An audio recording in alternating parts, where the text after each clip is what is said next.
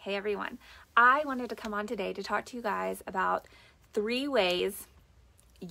choices you can make to live a better life right now. If you guys don't know who I am, my name is Emily Vermillion. I'm a certified life coach and I'm a podcast host. My podcast is called The Thought Vault. You can find me on Instagram, obviously on here, and I have a blog. So you can find all the links to that on this page. And I hope that you will look at other places. Check out The Thought Vault. A new episode drops every Wednesday, like today.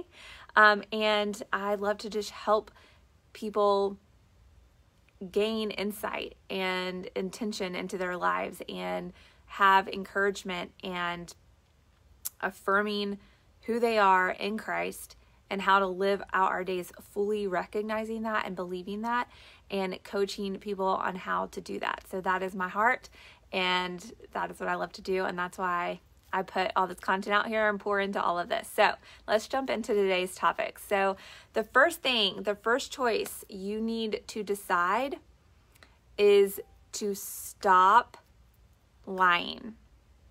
Stop lying.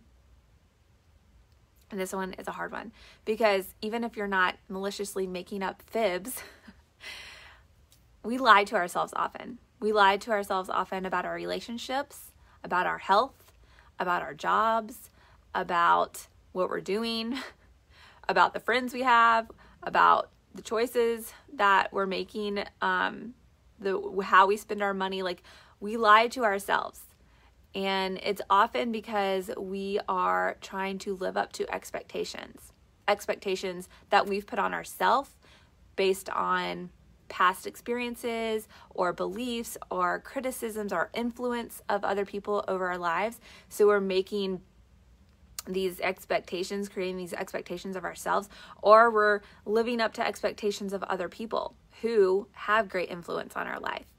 And we create this entire assumption of how life needs to be and how life should be. And we are lying to ourselves to meet those expectations. We're telling ourselves, yes, I love what I do. I love my job. I've been there. I talk about this. This is one of my first pivotal moments, seasons in my life where I made a drastic change. And it was hard because I had gone to school for a very specific thing. I got a job in that very specific field. I had told myself and convinced myself that this was the perfect match for me. And it was utter misery that I had to live out every day going into that job. And I was trying to lie to myself and saying, like, this is good. Like, I'm doing what I'm supposed to be doing. And I was not, clearly, because it did not fit me as a person. It did not fit me, and I knew that. And I kept trying to fit that square peg in that round hole, and it was causing me extreme heartache. And we do this to ourselves in many contexts. Maybe it's not your job. Maybe it's a relationship that you're in. Maybe it is the knowledge you have about how to take care of yourself or what you need to look like, even though you don't care. You know, you don't care exactly if you have makeup on every time you leave the house, but you're doing it because you're trying to meet this expectation. You're lying to yourself that you do care and this does matter to you. So this could be pushed into every different circumstance that you have in life. It could, be evident in so many different areas.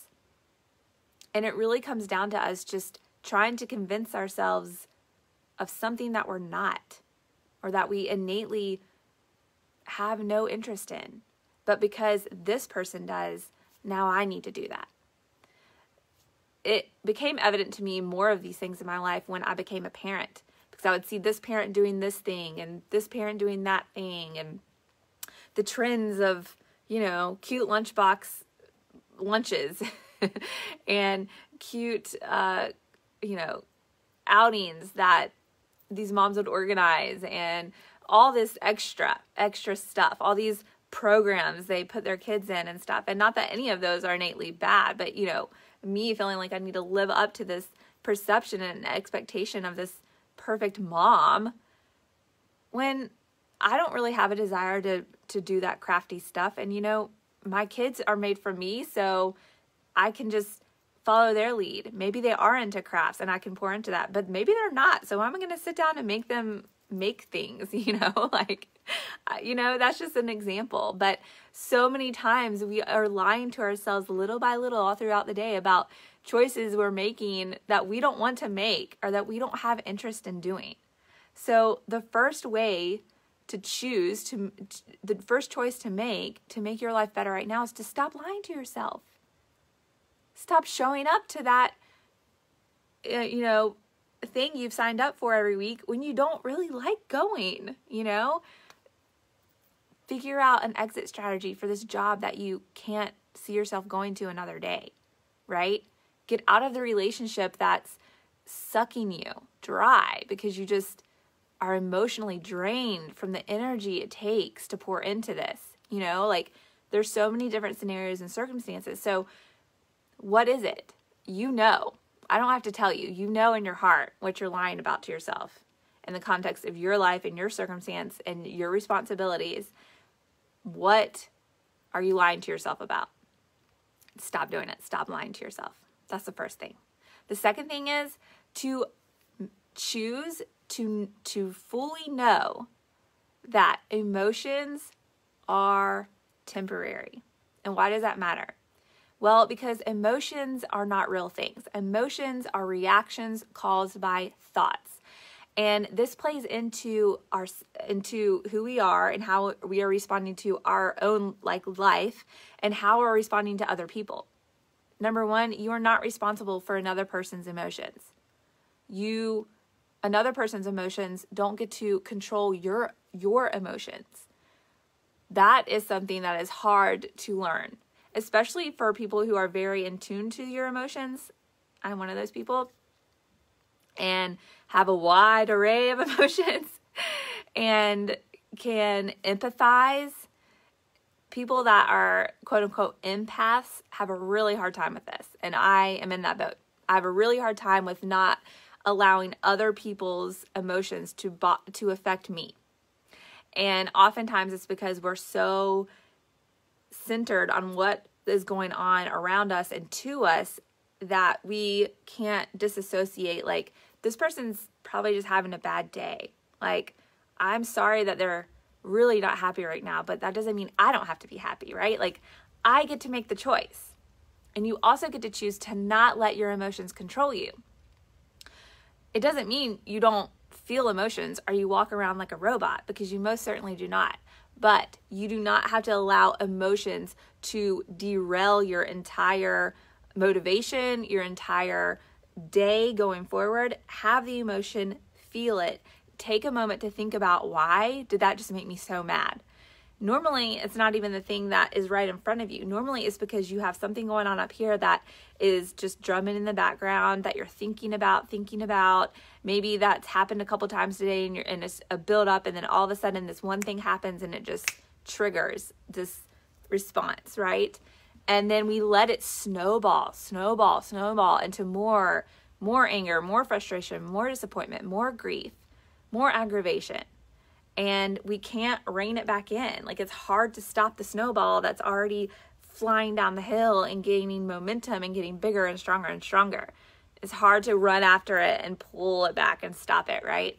So my best tip for this is you allow the emotion, you give yourself a minute instead of responding in the emotion, which this is so hard to do, because when we're triggered, we want to just be like, duh, instead of like sitting in that and just letting it wash over you. Because if you get to the point of being able to pause long enough to let it wash over you, you're going to feel the emotion and the feeling come and go. You're going to have recognize that, yeah, emotions are temporary and you can let go of them. Like, you can get past them, because an emotion is only caused by what you're thinking. So if you don't want to be angry, if you don't want to be sad and frustrated, guess what? Think something of opposite nature.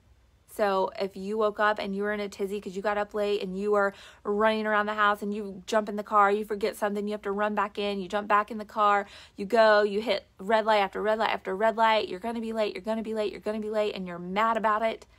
You can either sit in that aggravation and let it affect your entire day, or you can say, okay, there's a reason why I was late. And this comes to mind because you hear about these stories of these people who, had they left their house perfectly on time, they would have been involved in a terrible car accident, or, they would have missed a phone call that they really needed to get at that time. We don't all know what all the intricacies of things that happen. Okay. God does. We don't. So you can just let things ride and have a script to flip. Tell yourself, okay, I'm late. Oh well, like, what's gonna happen now? I was late 5 minutes ago when I knew I was gonna be late. I'm still late when I get here. Like, I'm late regardless. Why continue to be mad about it, right? Why continue to let that infiltrate my whole day? Because it doesn't change the rest of anything, right? Like, it's just a fact. Okay, I'm 5 minutes late. It is what it is. And so this thought process can be applied to many different things. Other people's emotions are not our emotions, and our emotions don't have to control who we are and what we want to think and what we want to feel. We get to let emotions come and go, and we get to think about them and address them and move on from them and have different thoughts to give us different feelings.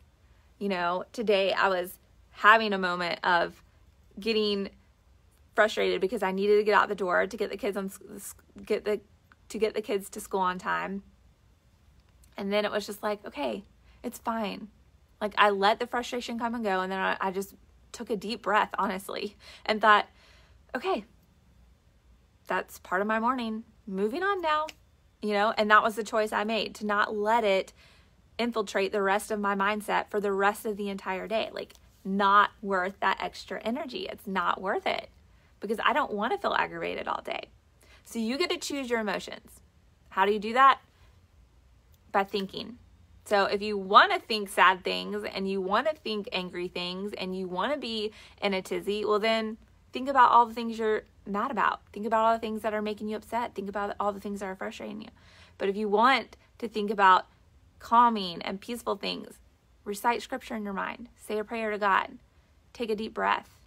Tell yourself, that was just a moment. It doesn't matter now. Is it going to matter in 2 hours? Nope. Then it's not going to bother me at this moment, right? So let things go. Choose to know that emotions are temporary and they do not control us.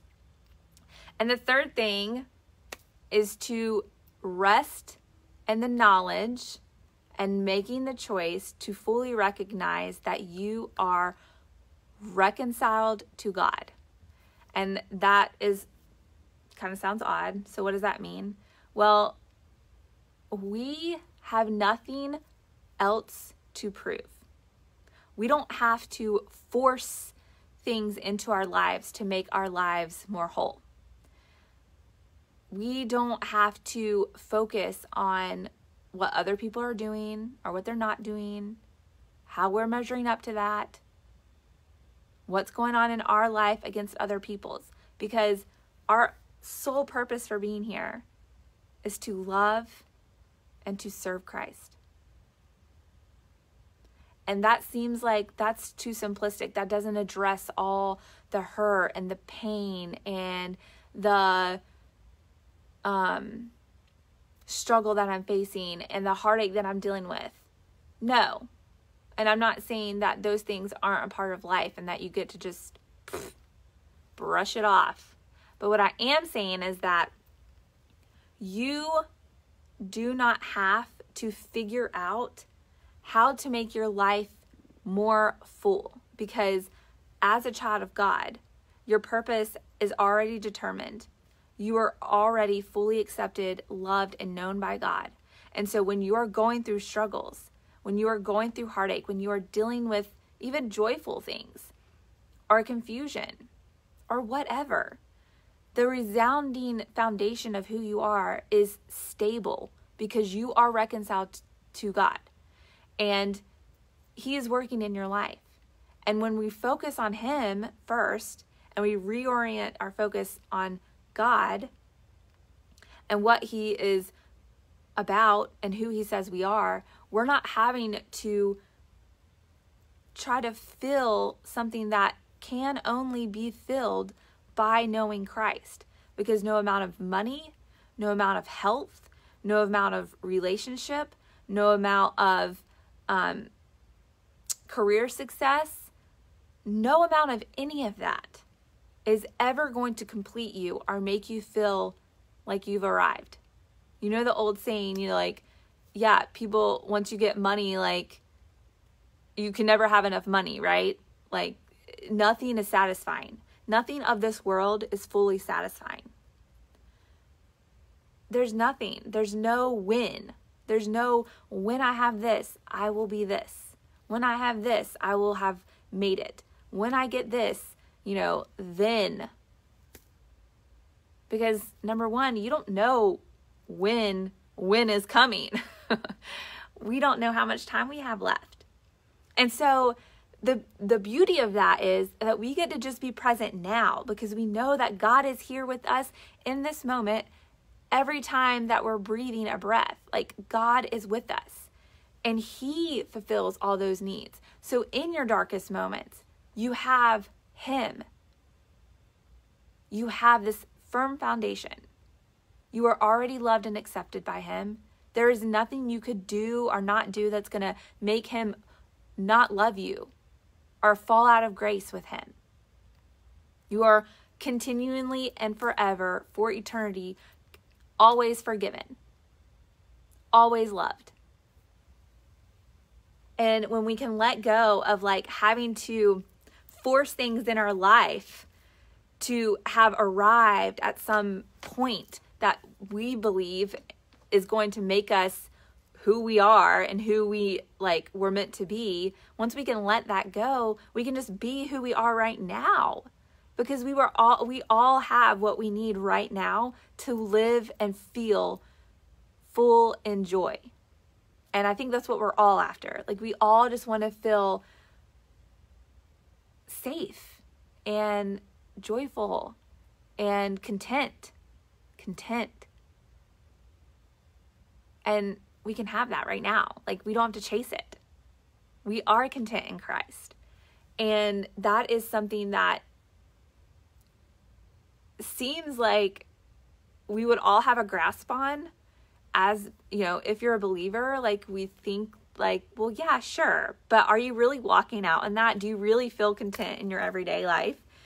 It doesn't mean life's going to be easy, but do you have just a underlying contentment every moment of every day that joy just exudes from you? And if you don't, why don't you? You need to ask yourself that. Why don't you? And so this kind of leads into what today's episode of the Thought Vault talks about, because the reason why you probably don't is you're believing in one of these 4 false beliefs that I go into detail about on the podcast. So I will put a link to the podcast in the comments of this video, so you can click it and go listen to today's episode, because in order not to make this video super long, I want you to go listen over there, because that episode dives into why you may not be feeling reconciled about who you are, who Christ is, who you are in Him, and your life in general. And we tackle this in that episode. So go check out today's episode of the Thought Vault. Find it in the comments of this video, and listen to that. It's called False Beliefs, the title of the episode, False Beliefs on the Thought Vault podcast. So those 3 things: stop lying to yourself, choose to know that your emotions are temporary and they do not control us, and 3, know and choose to live out your day knowing you are reconciled. And you're going to feel a lot better about who you are, what you're doing, why you're doing it, and where you do want to go. Doesn't mean you don't aspire for things, but you get to live content and full now. Work on those 3 things. Go check out the False Beliefs episode on the Thought Vault podcast. And I'll talk to y'all soon. Bye for now.